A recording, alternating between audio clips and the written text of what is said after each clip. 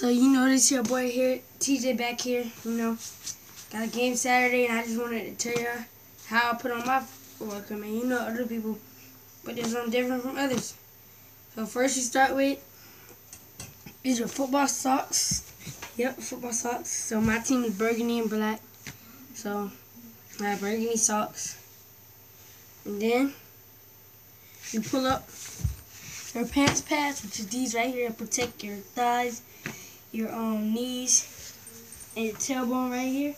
I don't really have them strapped up right now, but if yours don't come with a string, 9 times out of 10 they will. You can just put a regular shoestring, then buckle this up. It's like a regular belt that come in cargo pants. You can have these custom made by this company. I don't remember what it's called. My dad bought these. And then you'll put on your football cleats, but my football cleats are in my mom car right now. She's on the way. And I already have a game Saturday, so let's get started.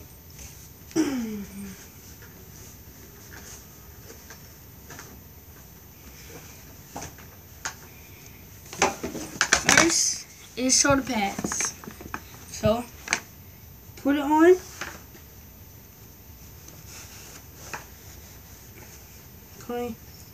Some people, they just put on their shoulder pads then a jersey. For me, it's faster for me with the jersey and the shoulder pads at the same time.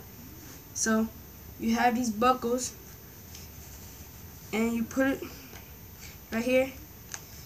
Zinc was whatever that shoulder pad company is called. It has the things that come like this and buckle in, but I just have regular shoulder pads. So you buckle those up. Then just like the pants pad, pull the string, tie it up. We also have a football towel that's burgundy too, but I don't have that right now. And then you put on your jersey, just like that, And then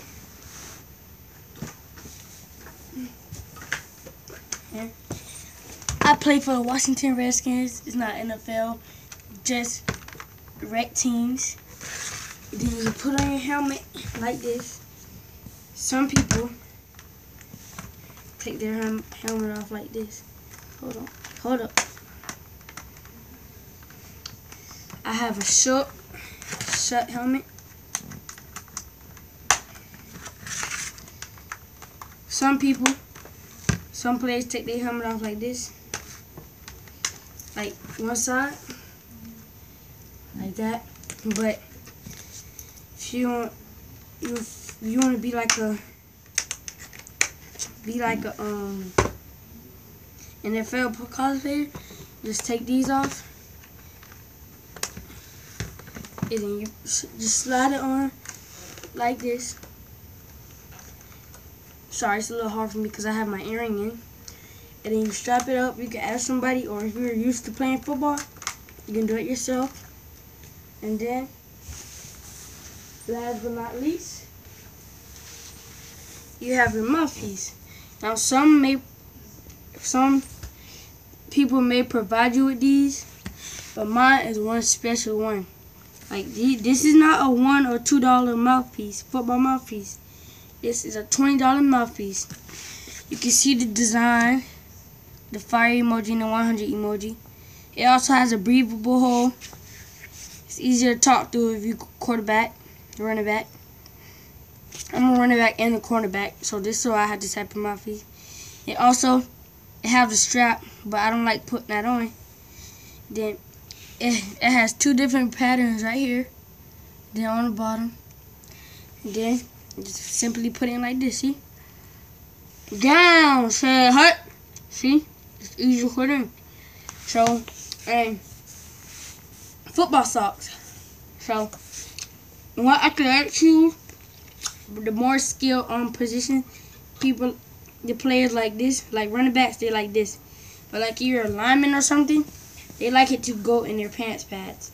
I just don't like that way because I'm more of an athletic person. And